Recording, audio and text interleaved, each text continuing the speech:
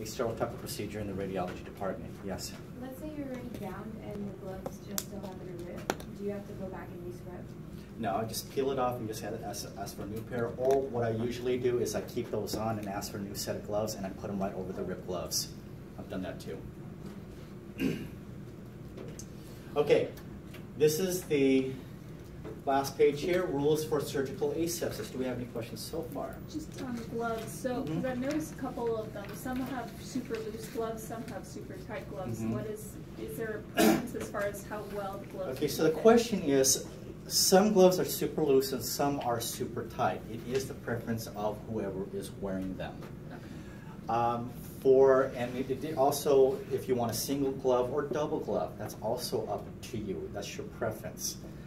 For me, I like to have my fingers a little bit snug because I deal a lot with wires, and I need to be able to feel the wires.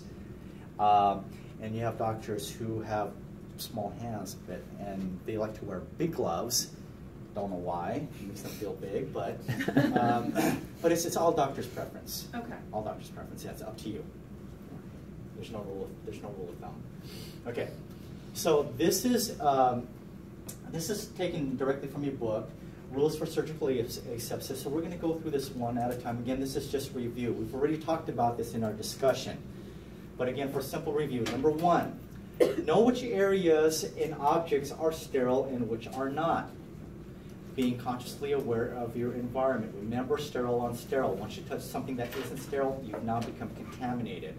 Number two, if the sterility of an object is questionable, if it's questionable, yes, not sterile. It's not sterile. Okay, remember that. That's probably going to be one of the most important things that you need to remember. If it's questionable, if you have any doubt, throw it out. Just consider it non-sterile. Throw it out. Number three, sterile objects and persons must be kept separate from those that are non-sterile. When any item that must be sterile becomes contaminated, the contamination must be remedied immediately. An example of that would be, remember, you are in an environment of sterile and non-sterile personnel, sterile and non-sterile equipment. Let's just say I have a sterile tray open up. I'm a circulator, and I happen to brush against the sterile field. Now, I can either pretend like nothing happened, or what is your ethical responsibility? To announce it. Okay, let them know that you've contaminated the field. When that happens, the whole tray does not have to be replaced. All we simply have to do is just put a towel, a sterile towel, over the area that you contaminated. That's all it is. It's a simple remedy. I would rather have my tech or my doctor say, psh, okay, than having to know 2 or 3 weeks later that the patient got ill. Okay? Again, you have an ethical responsibility. Okay? And I've done that many times, and it's not a big deal. They're like, oh yeah, thanks for letting me know. And they just cover it. Okay? One item that must be sterile becomes contaminated. Okay, must be ready. Number 5, when tabletops are to be used as areas for creating a sterile field, they must be cleaned, and a sterile drape must be placed over them. This is what we did earlier. Okay, we clean our table, put our tray on top of it. Personnel must be clothed in sterile gown and sterile gloves if they are to be considered sterile. Any sterile instruments or sterile area that is touched by a non-sterile object or person is considered contaminated. Number 8, a contaminated area on a sterile field must be covered by a folded sterile towel or drape of double thickness. That's what we just did over here. If a sterile person's gown or gloves becomes contaminated, they must be changed. Number 10, a sterile field must be created just prior to use.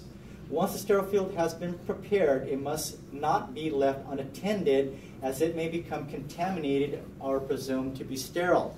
What we do in the department is we don't open up a tray until the patient enters the room. Some departments like to get everything ready. Okay? So they're setting up the room, they're all going to open up their tray, which is fine. So that way when the patient comes in, you're ready to go. The problem is, if you open up your tray and you leave the room, I don't know who's walked in and out. Okay? Someone may accidentally brush against it. EVS, housekeeping, they come in once in a while. And so they may be looking at it like, oh, okay, and they start touching things, okay, but you were not there to witness it, okay? So if you open up a tray, you never, ever leave it unattended. It must always be kept on watch, okay? Yes? How long can just hypothetically, can a tray be left uncovered until it gets affected by the microorganisms in the air? Well, for as long as possible. That's what we want to try to keep that traffic as possible. Okay. And again, that goes back to making sure that it's not left unattended. Some places, what they do is they open up the tray, but then they put a sterile cover over it. Again, same thing is we don't know if maybe the cover slipped off and somebody put it back on. Okay. What number are we on? Oh my gosh, I'm so bad. I keep doing this. What number are we on? Number 12, okay. An unsterile person does not reach across a sterile field. Remember, you got circulators, so if I'm the one opening up a package and they need to grab it over me, I'm not going to hold it over the sterile field. I'm going to open it up to the side, and the sterile individual needs to come and take it from me. Okay? Number 13, a sterile field, okay, number 14, a sterile field ends at the level of the tabletop or at the waist of the sterile person's gown. Number 15, anything that drops below the tabletop or the sterile person's waistline is no longer sterile. Get rid of it. Okay? The cuffs of the sterile gown are considered non-sterile because it collects moisture. They should always be covered by sterile gloves. The edges of the sterile wrapper are not considered sterile and must not touch a sterile object. Sterile drapes are placed by a sterile person. The sterile person places the drapes on the area closest to him first to protect his sterile gown. Again, keeping everything sterile on sterile. Number 19, a sterile person must remain within the sterile area. He must not lean on tables or against the wall. If the sterile person must pass another, they must pass back to back. Okay, Nick, I'm going to borrow you. Okay.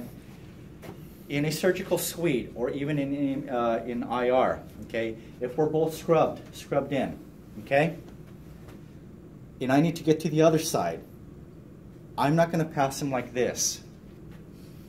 Why? Because his backside is not considered sterile. So if I need to pass him, we need to do this.